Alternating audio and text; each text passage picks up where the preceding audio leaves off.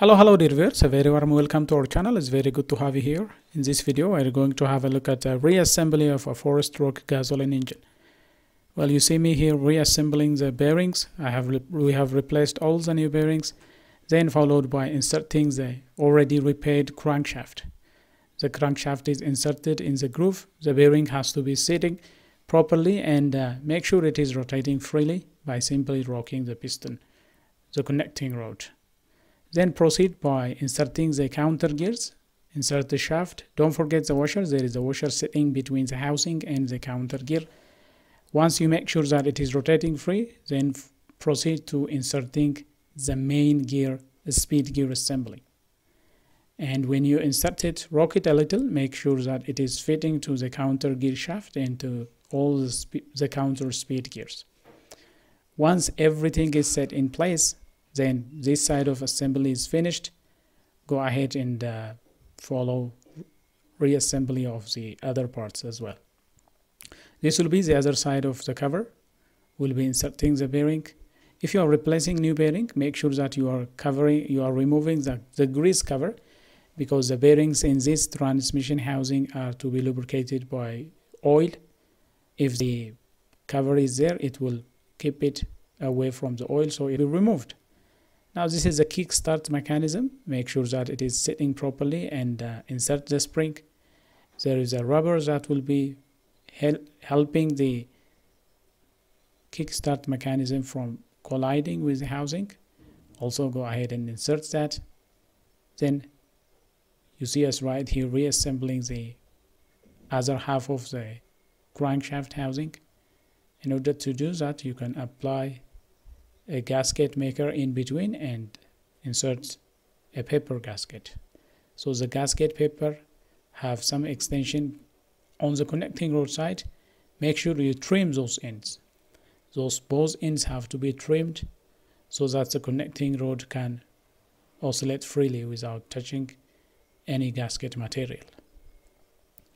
Once the gasket material is applied, once the gasket is placed and the gasket maker is applied to both sides, then gently insert the kickstart mechanism and lower the other half of the crankshaft housing onto the other assembly. Fit it in place. Make sure that the bearings of the crankshaft is sitting nicely, and the gear selector and the kickstart mechanism plus the clutch shaft, they should be in place. Once that is inserted, go ahead and insert the 8mm bolts. Now let's go ahead to reassembling the oil pump. Make sure that you are using new O-rings. That way you can ensure that the O-rings that are going to be installed for the oil pump assembly will work nicely.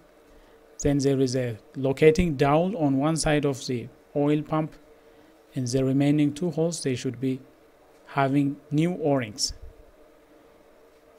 Inserting a socket driver will be very difficult, so use a screwdriver in order to install the holes. On the crankshafts, there are two keyways on this side. On the chain side, previously we have removed two keyways. Let's go ahead and install those two keyways. One is for the oil pump drive gear and the other is for the clutch housing assembly gear. Right here you see us assembling the tensioner on the belt tensioner on one side. It has a lock on the lower side. Then proceed by installing the clutch. The clutch has a washer and then a spacer has to be installed. Go ahead and install the clutch and the pressure plate. This is a multiple pressure plate, multiple disc type of clutch. It is a weight type of clutch that is getting operated by spring pressure, and it is always lubricated with oil, so this is a weight type clutch. Go ahead and arrange all those and then install the housing of the clutch onto the shaft, and then install the springs and the spring seat assembly. Now all the pressure plate and the clutch assembly has been installed. Then this is the outer housing of the clutch that receives power from the crankshaft.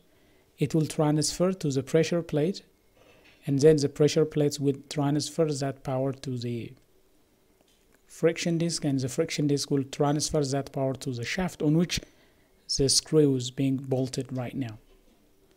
The spring force that is generated by multiple springs that are placed on the clutch will clamp it together. So when there is a spring load, the spring will clamp the pressure plate and the friction disc together, so that friction will transfer power from the pressure plate to the friction disc.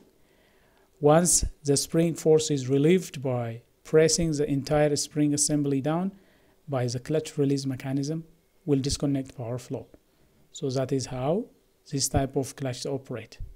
When the spring force is clamping the entire assembly together, power will be transferred, and when some external force by pushing down the spring seat on the upper side right here, by forcing that, you can disconnect power flow by simply loosening the force that is clamping the spring. Right now I'm trying to insert the gear selector shaft. This is the gear selector shifting mechanism. This will actuate the gear selecting star shaft.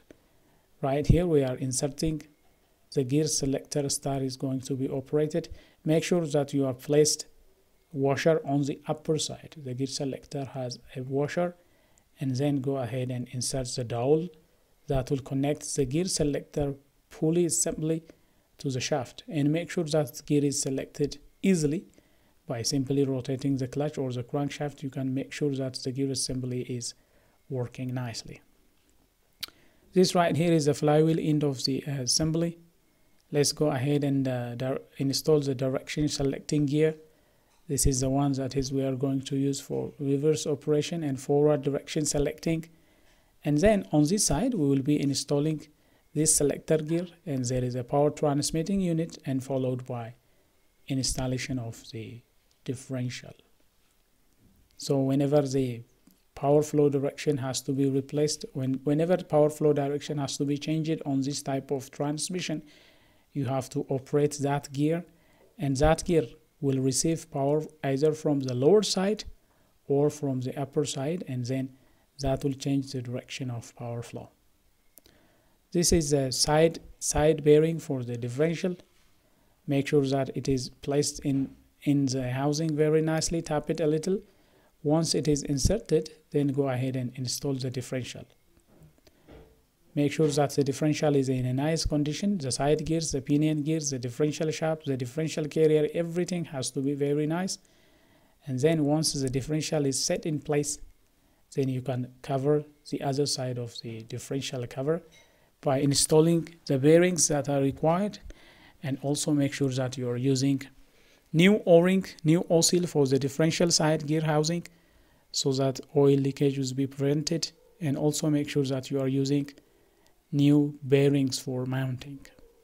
So we'll be replacing all the bearings with new ones, including the O-seal, the O-rings and the dynamic seals. They are all replaced.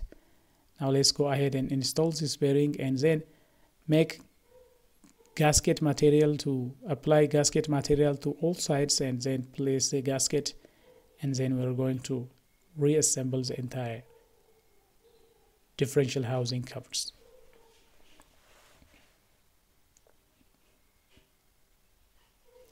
Now all the bearings are replaced, so ball bearings are replaced.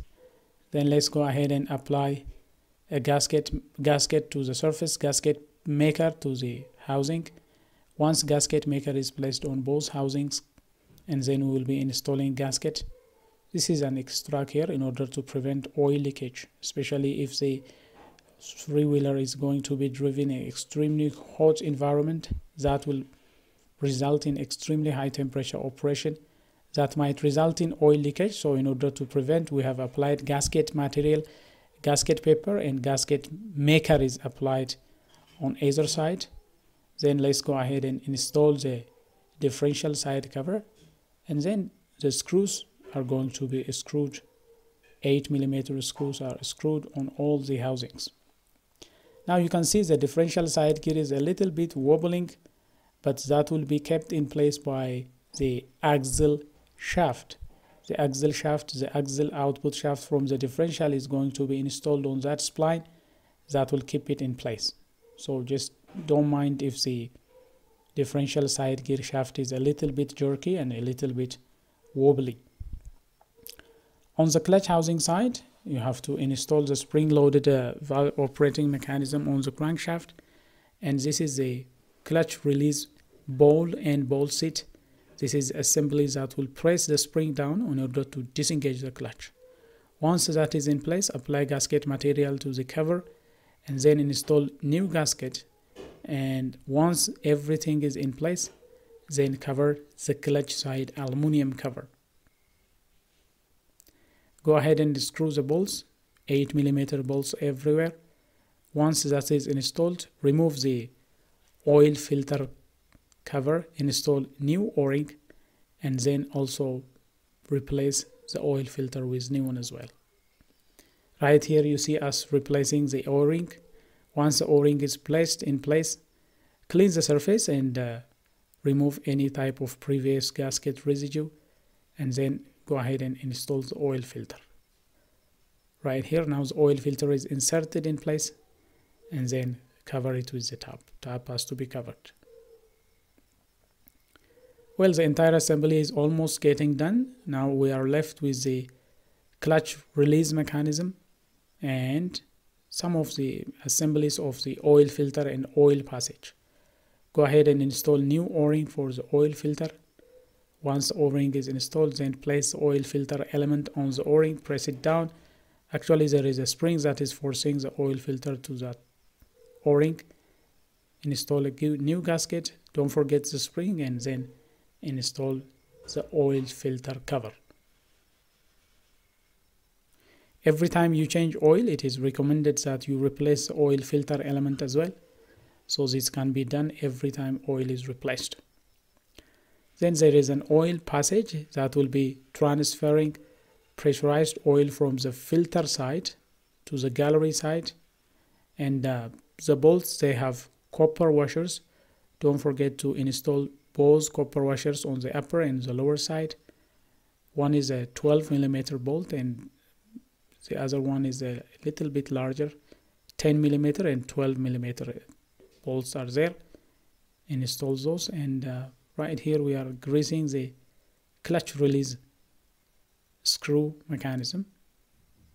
Make sure there is sufficient grease and dust cover has to be kept in place. So this is how you assemble. Now we are assembling the power takeoff from the differential. Right here you see the differential power output. This is the one that is going to transfer power from the differential to the axle. It has a screw, a 13mm screw keeping it in place, and there is a spring seat and a spring lock mechanism. Make sure that you are installing that. Well, we are almost done. The timing chain and the assembly has been assembled. The cylinder head has been assembled. This is the side cover for the clutch and camshaft, for the camshaft side. Once this is done, let's go ahead and test. Once it is installed on the vehicle, let's go ahead and test it. This is the initial starting after the engine has been assembled.